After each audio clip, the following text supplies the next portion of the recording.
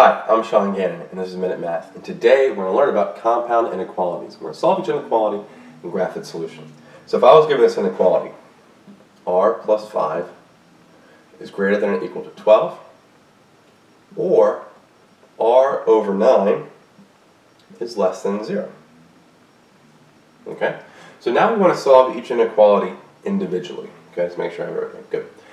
So I'm going to subtract a 5 to both sides in this one, leaving me r by itself is greater than or equal to 12 minus 5, which is 7. Or this one here, I'm going to multiply 9 to both sides, leaving me r by itself, and 0 times 9 is 0. So now I have r is greater than or equal to 7, or r is less than 0. So when I make my number line here, I got to make sure I encompass both those numbers, 0 and 7. So let's put the 0 here, 1, 2, 3, 4, 5, 6, 7, 8, 9, and negative 1, negative 2. Okay. Well, they told us here that r is greater than or equal to 7. So I have a closed circle at 7. And so r can be greater than that, so I'm going to put my arrow to the right.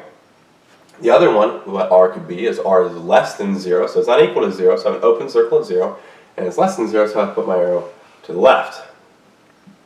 And there we have it. We have our graph here that represents our compound inequality, which is r is greater than or equal to 7, or r was less than 0.